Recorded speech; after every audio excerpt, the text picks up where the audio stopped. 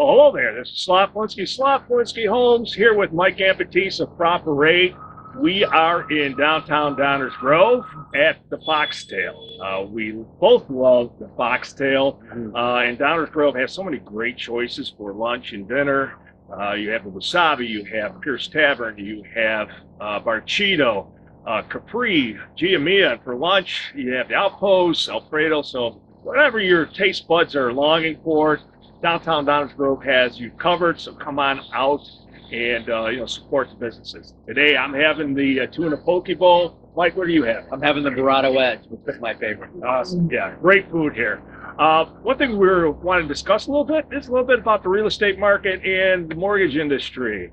So this year, 2022, has been up and down. We started off the year with a lot of shortage of inventory, lower interest rates. However, interest rates started climbing, and we have been expecting inventory to increase. It's increased a little bit, but not at the pace that we were hoping to. The one thing that's very important if you're a seller is the buyers are still out there.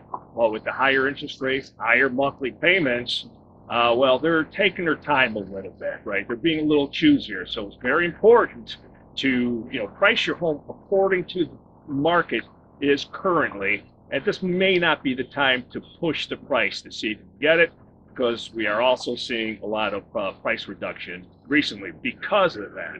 Buyers, hey, there's still a great time to buy. Home values are expected to increase over the next 5 to 7 years. So it's, if you wait another 2-3 years, well, it's still going to cost you more to make that purchase. And once interest rates come down, well, then you refinance and you have a lower monthly payment. And since we're on the topic of interest rates, Mike, what are you seeing right now with the mortgage industry? Yeah, I think you hit the nail on the head there, where when we're talking to clients now that are interested in buying, it's taking advantage of where the rates are right now that are a little bit higher. And then the hope is, the general consensus is that in the next 6 to 12 months, interest rates will come down and we'll be able to refinance you. And in most cases, we could do so at no cost for our past clients. So we never want to let the cost of refinancing prohibit you from doing so. The Fed is expected to raise interest rates by 3/4 of a point next week, but that doesn't necessarily mean that the long-term rates, meaning 30-year fixed mortgages, are going to go up by that amount. It's typically the Fed funds rate, which is basically what banks borrow from other banks overnight. So if you have a home equity line of credit that's based on prime, that's going to go up by 3/4 of a point. But the 30-year fixed long-term rates, we're hoping that those increases are already built in.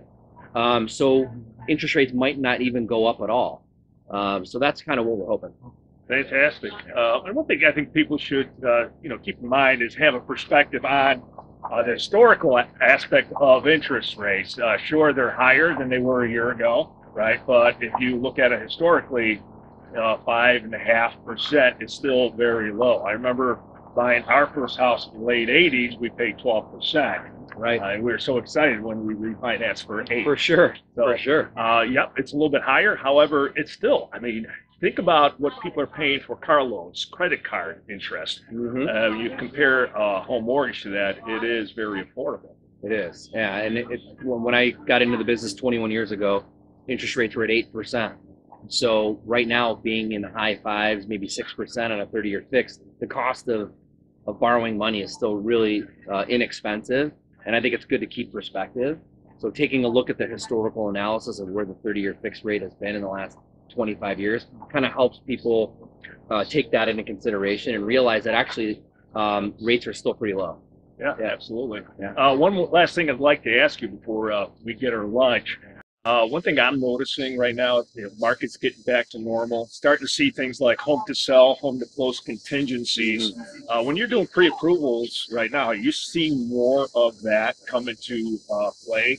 Absolutely. With your applicants? Yeah, absolutely. I think the market's normalized in that regard, where if you are buying a home and you have to sell your existing home in order to buy something new, a seller might be more agreeable to that. And I'm seeing that more now in the last month or so, because I think the market is just stabilizing, right? And that's more normal than it's been in the last 2 years, for sure. Well, absolutely. Yeah. Well, I appreciate all your info, and remember to come out to downtown Downers Grove. Great restaurants and shops out here. And if you have any questions on real estate or mortgage, contact either one of us.